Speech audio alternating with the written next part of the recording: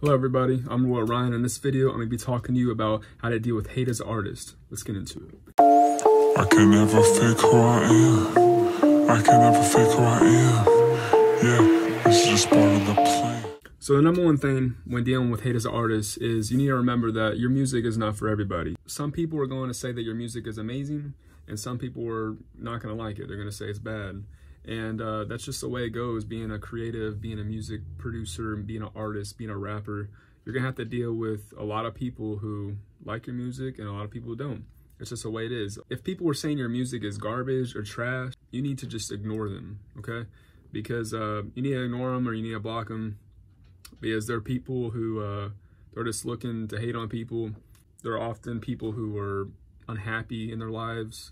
Another reason could be that they're jealous that you're doing what you want to be doing. I mean, if you're being an artist, you're being a rapper, and you're chasing a dream, a lot of people don't get that. So you're bound to get some sort of hate and some sort of jealousy, and people are going to, there's going to be people who say trash and garbage and all that because they just don't get it. It's not their vision, it's yours. But people like that who can't give constructive criticism or real feedback, real genuine feedback, their opinions don't really matter. They're just, I mean, at the end of the day, you just got to know that their opinion don't matter. They're just hating just to hate. And I mean, they're just hating because that's what they like to do. So at the end of the day, you need to ignore them, or you just need to block them, move on with your life. Don't even give them any of your time or energy because they don't really deserve it. So number 3 is you need to believe in yourself. You need to believe in yourself and you need to fall back on your why. And I mean, if you believe in yourself and you believe in what you're doing and what you're building, that's all that matters. You're not going to be looking for any sort of outside validation from anybody. Other people's opinions aren't really going to matter because you're doing what you want to do. You're doing what you love, and that's all that matters. Like what I mean by falling back on your why. Falling back on your why basically means why do you make music? Why do you do what you do? Are you making music for a real purpose, a real reason, and for a certain amount of people, a certain target audience, you know, people who actually deal with issues and different things like that. And once you nail your why, then you can fall back on this. I mean, when you're going through a difficult time with hate, or you can fall back on it when, you know, you just want to fall back on it. You're kind of feeling not motivated. If you fall back on your why a lot, that can help you stay disciplined. And so you'll always be disciplined to work and, you know, put in that work. And you're not gonna be looking for motivation. But I mean, you fall back on that why and believe in yourself, and then all that hate ain't gonna matter. So that's the 3rd reason.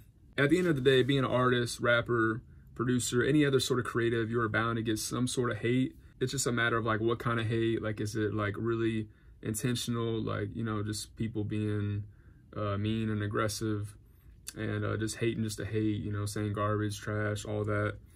I mean, that comes and goes. It's all bound to happen, but it's just a matter of, some hate isn't bad. Some can actually help propel your career to the next level. So I think you got to kind of just take the hate. You got to take the highs and the lows. And you know, I mean, some hate, you just got to kind of deal with it. Some isn't going to be bad at all. And a lot of people could just be joking around with you. I mean, I see, like, if you just comment back and say something funny, then they could, you know, joke back with you, and, you know, maybe they're not even really hating on your music or anything like that. They're just kind of joking around, or they think you're a certain type of person because you make music. And so maybe they think that, you know, I mean, people have their own sort of things in their head that I don't understand. I don't hate on people, but I don't know.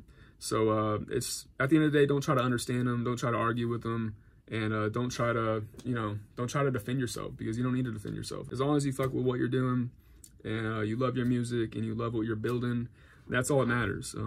Just remember, you're gonna get the good, you're gonna get the bad. There's always highs and lows, being a creative, being an artist, being a rapper, and you just gotta take them all. You gotta deal with it all. If you're in this business, you gotta deal with the hate, and not all hate's bad.